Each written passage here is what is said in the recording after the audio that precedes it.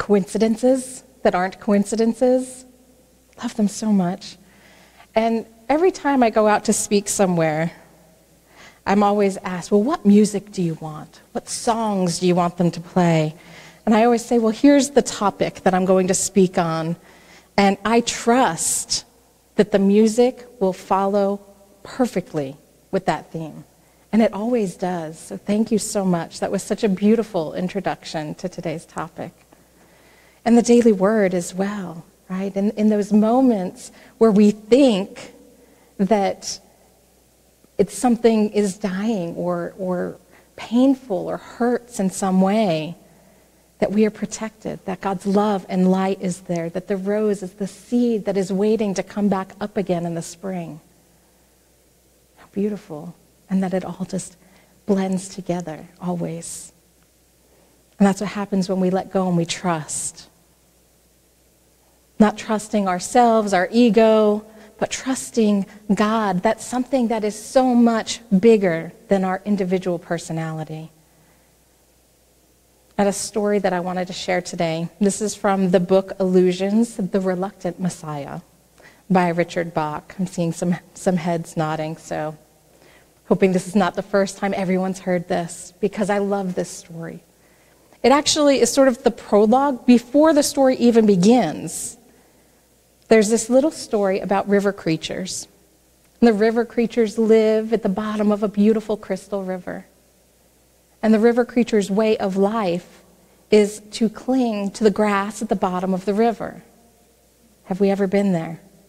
Clinging to the grass at the bottom of the river while the river floats over us. And we think this is a beautiful way of living, right? It's peaceful, it's serene. We know what to expect from day to day. Everything looks the same. What a beautiful view we have of the world around us while we stay right here. Well, in the story, there's this one river creature who says, I need to let go. And he's like, I just feel like there's something telling me there's more to life than clinging. And the other river creatures look at him, point, and go, fool. Fool, you let go, and that crystal river you worship is going to smash you upon those rocks downstream. And he says, all right, I'm willing to take the risk. Because if I stay here just clinging to these reeds, this grass any longer, I'm going to die of boredom. I trust that the current knows where it's going. So he lets go. Have you been there? I trust, right? I'm feeling led. I'm feeling called to let go of this way of being in my life and do something else. So we let go. And it feels so blissful for like 10 minutes. And then life throws us the rocks. In his case, this poor little river creature, I'm picturing this little guy, and he hits the rocks. It hurts. The rocks don't feel good. He hits them, he tumbles, smashing from rock to rock. Have we been here? We let go, yay, oh, lovely, lovely, lovely, and then poof, something happens. Could be in our lives an illness, could be losing a job, could be a major move that we weren't expecting, could be the birth of a child who totally transforms our life from what we thought it was ever going to be. All these things come up, and they're the rocks that tumble us around. The rocks sometimes feel painful, but we don't need to suffer in them. So our little river creature goes into the rocks, gets tumbled around in the rocks. My little rock today. It's a pretty soft one. So he's getting smashed, but then he breaks free of it, gets through the rocks, and once again, gliding down through the river, peaceful, serene, letting the current take him where it will. And at this point, so where he's gliding along, and he floats over another little village of river creatures. And what are they all doing? Clinging. And they look up at him and see him floating through the water and cry out, look, see, it's the Messiah. He lies. And he points right back down at them and says, I am no more Messiah than you. All you have to do is let go. Let go.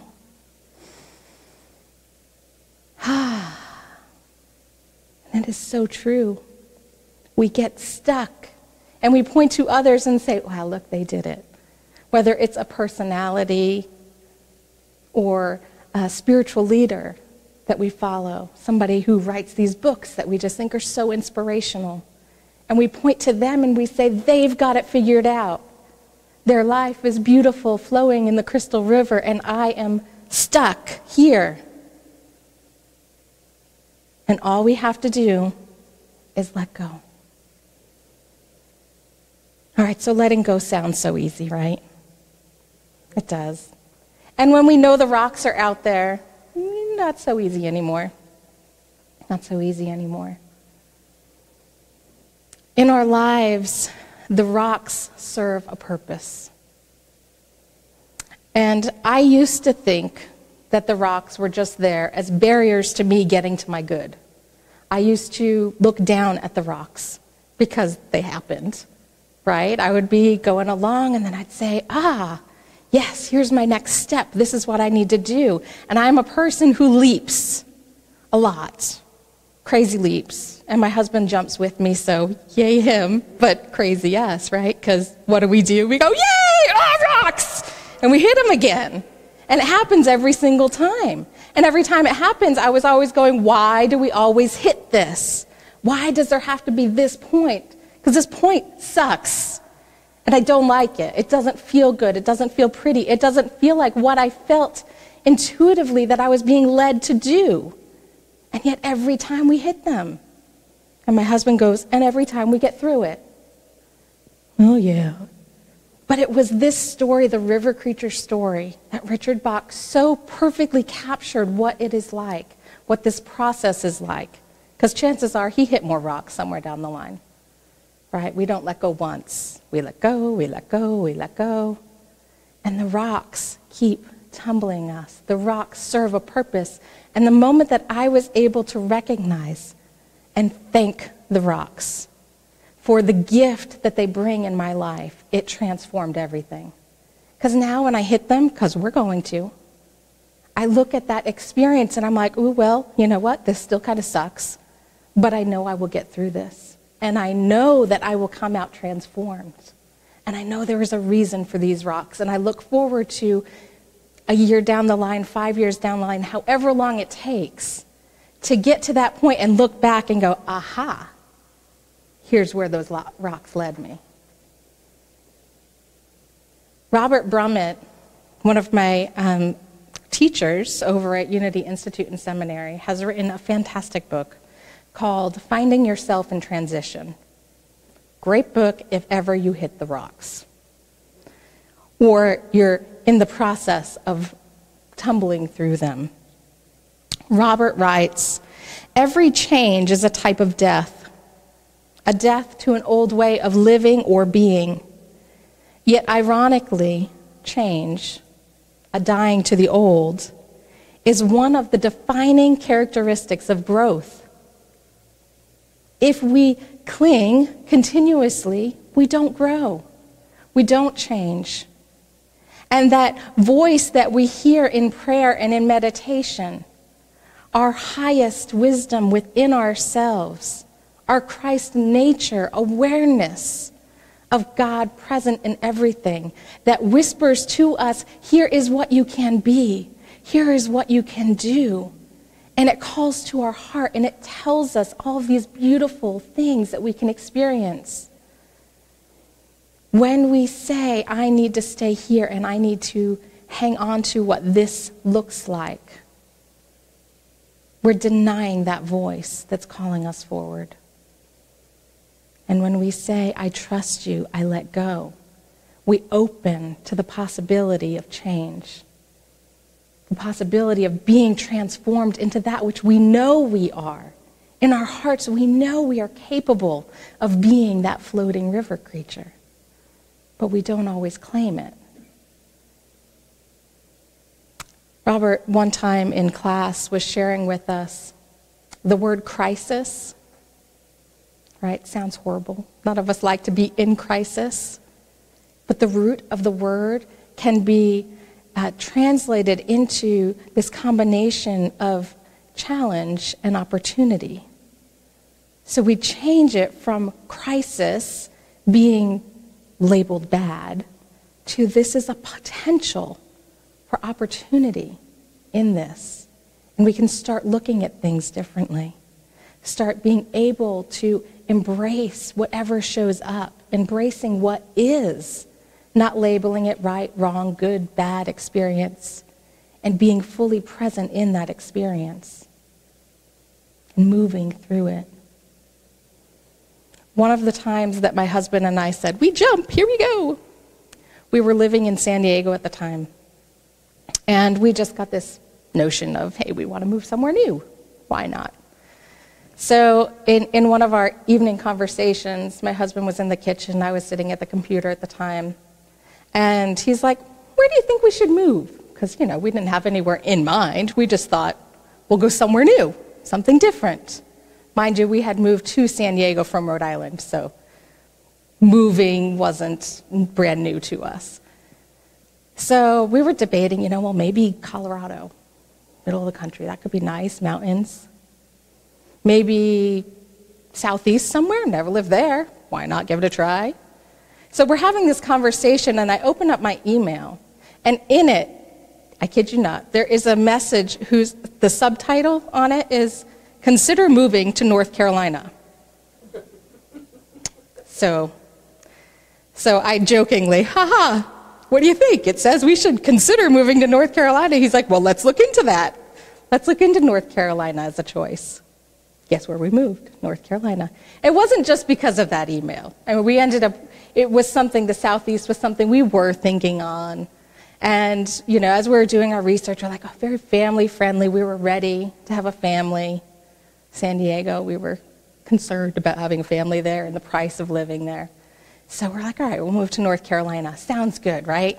We've got it all settled. Picked out an apartment online, sight unseen. Neither of us had ever, been to North Carolina. So we planned this whole thing out from San Diego. We didn't go out there and visit. We planned it from San Diego because we're trusting people. You see where this is going. And actually, the apartment worked out well. But the day we were getting ready to move, it had been raining for 2 weeks straight in San Diego. And you know the song, It Never Rains in Southern California? It usually doesn't. So when it rains for 2 weeks straight, you've got floods, you've got mudslides. It was not pretty. The day that we were going to leave, my car wouldn't start. So we get a U-Haul, a different trailer for the car for the U-Haul, so we can just push the car up there. That was fun. I was in the car when they pushed it up onto the trailer.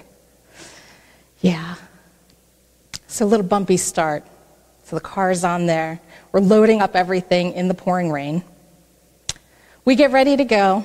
We're like, okay, finally, hours after we thought we would be leaving, we're finally on the road. And we hit the mountains in California, because, you got to go over the mountains to get out to the other side, get over to Arizona. Well, what was rain on the coast is what in the mountains? Snow. Yeah, lots of snow. Windy mountain roads. Maybe they had plowed it at some point during the week, but you couldn't tell at this point. So here we are, our U-Haul. My in-laws were there too. They had the RV, so we could stay in the RV overnight. They were traveling with us.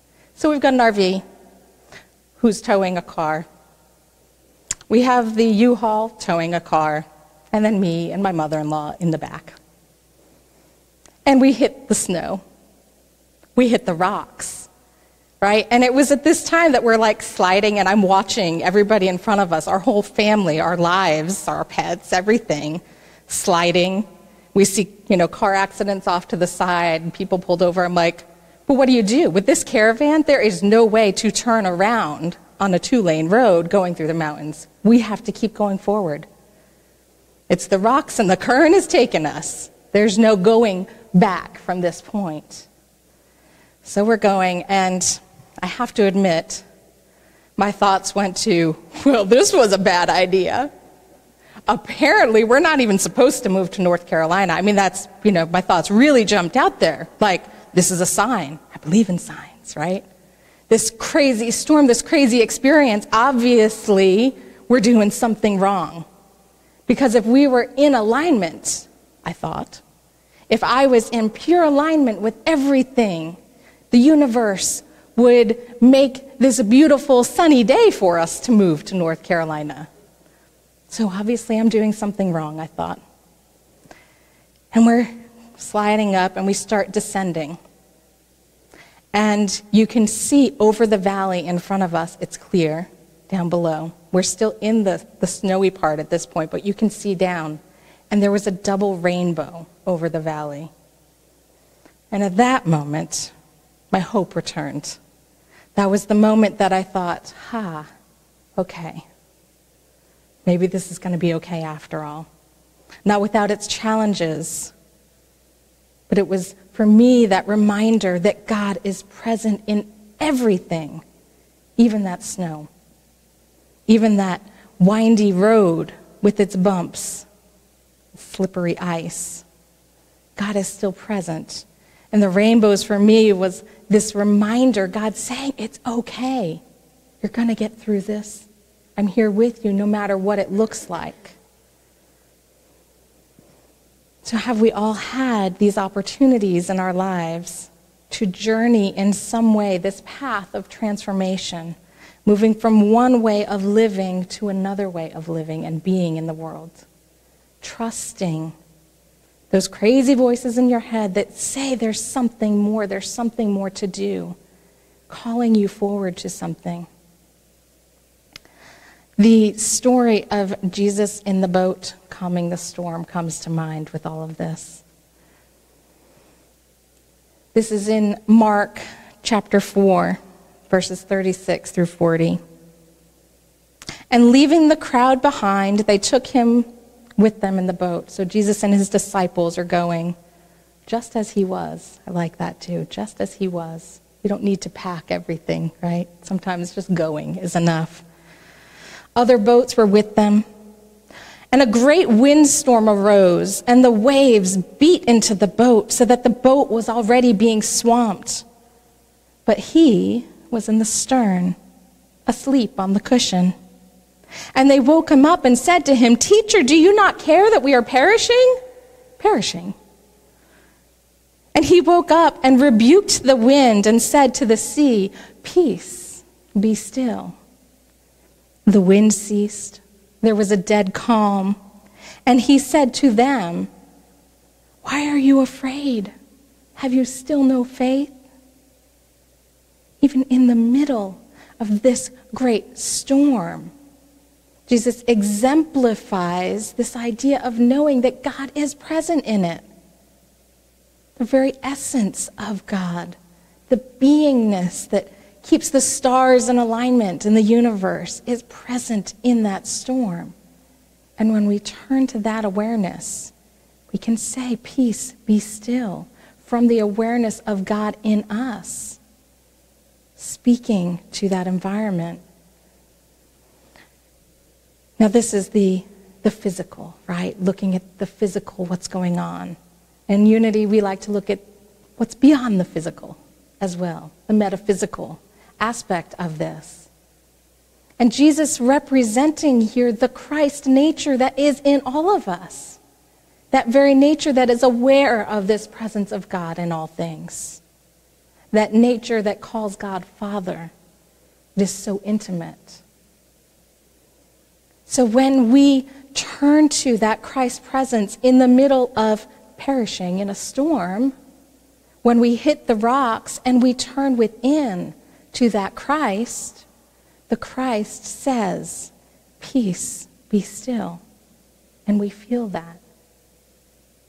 That transforms everything when we know in that moment, right? The protectedness. The light of God surrounds me. The love of God enfolds me. Like a parent enfolding a child afraid of the dark. We are enfolded in God's love in everything that we go through. And when we take that further, it is that Christ's nature in us that called forward the change in the first place. It was that voice inside of us, our highest nature, calling us forward to be all that we can be in the world, to express that divinity outward. So then it is the same voice, the same energy that calls forward the storm, because that is what we need in that moment. So rather than Jesus getting up there and going, all right, storm, you listen to me. We don't want none of your stuff up here. Or ignoring it, right? Turning to the disciples and going, what storm? I see no storm. He acknowledges it. Peace, be still. He rebukes the wind, saying this doesn't have power over us. Classic example of denial and affirmation, right? Deny it power, not deny the thing, deny it power, and then claim the truth. Peace in this moment is our true nature as we move through this. I read an interesting take on this passage recently, too, that suggested perhaps Jesus did not rebuke the storm and say, peace be still to the storm, but to the disciples. Peace be still. So when they're all anxious of the storm, right, he is speaking to the core of their being. Be still in this. Perhaps the wind was still raging. Perhaps the water was still sloshing onto the boat. But the moment they heard those words and felt that presence right there, they were able to embrace what is. And now maybe somebody said, okay, John, you got the bucket. All right, Peter, broom, here you go. Let's mop this up. Let's get this taken care of. When we get centered in that, peace, we know what is ours to do. And sometimes there's action to take. Not just like, okay, sure, still raging, still water, let's all just sit and meditate. But take action. What is mine to do? And move forward in that. So I propose that we all become aware that there are rocks, there are storms, there are situations that seem out of our control, and they're going to happen. Because unless if you are a rock, change is going to happen. And even rocks experience change, right? They just might not be conscious enough to move out of the way when the river's washing over them so they don't erode or whatever. So we're going to experience change. It is in our nature to grow, to go on this hero's journey of life, and to share that with others, that they can open to that Christ nature within as well. So I propose 4 steps. When the rocks are looming, when that voice is calling you and saying, let go, and you're still clinging right here. In whatever it is that your life circumstance is, but you're hearing the call to let go. Number 1, pray.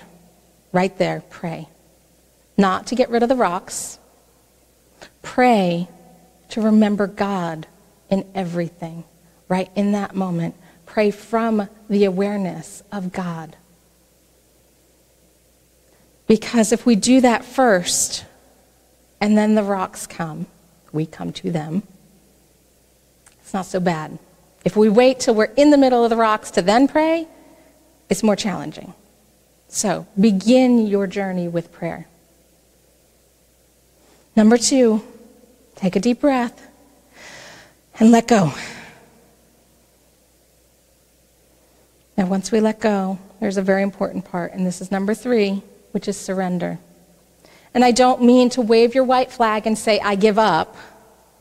I'm turning back. This was more than I thought, or you can just have it. I don't want it anyways. But to surrender into the process.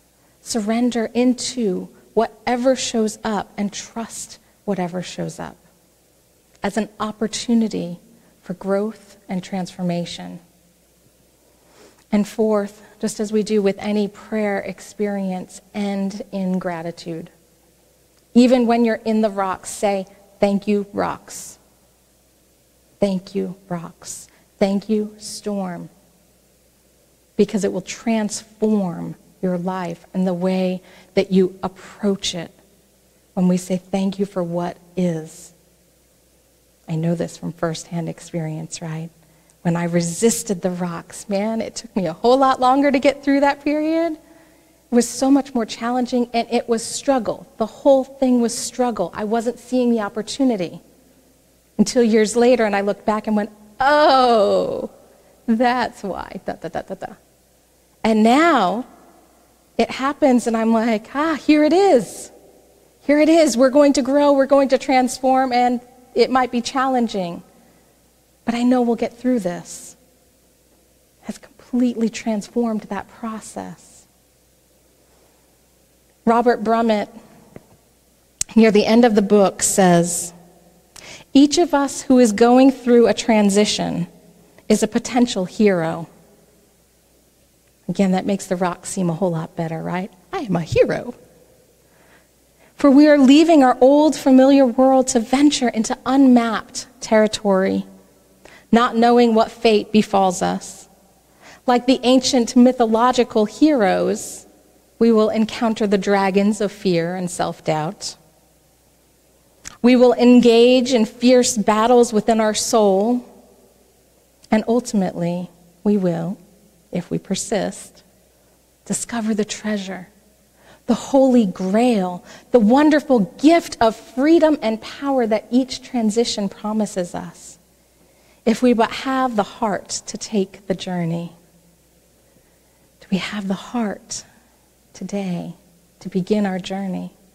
Whatever is calling us to let go of something that doesn't serve us anymore. Move forward.